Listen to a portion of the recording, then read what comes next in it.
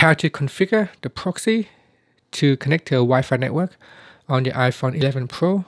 Now, sometimes when you go to, say, a university or some big institutions, they require you to go through a proxy server so that you could access the internet. Once you go through the proxy server, they can filter and monitor your usage. Now, first, swipe up to go back to your home screen, and in your home screen, tap on settings. In settings, tap on Wi-Fi, and then tap on the Wi-Fi that you connected to, and then you need to go down and then tap on configure proxy, and then get the information from your network administrator. So here you can choose either automatic or you could choose manual.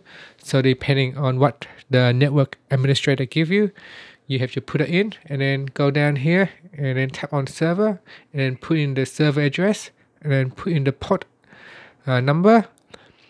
If there is an authentications, you need to switch it on and then put in the username and password. Now this will depend and up to your network administrator if they put in authentication or not. Finally, once you put in all the required information, you can tap on save at the top. So if there is any changes, you need to put on save button here, and that will save the information. And then from there you can start to browse the internet and see if you can now connect to the internet or not. If not, you may need to check with your network administrator to make sure that all the information that you have in here is correct. And that's it. Thank you for watching this video. Please subscribe to my channel for more videos.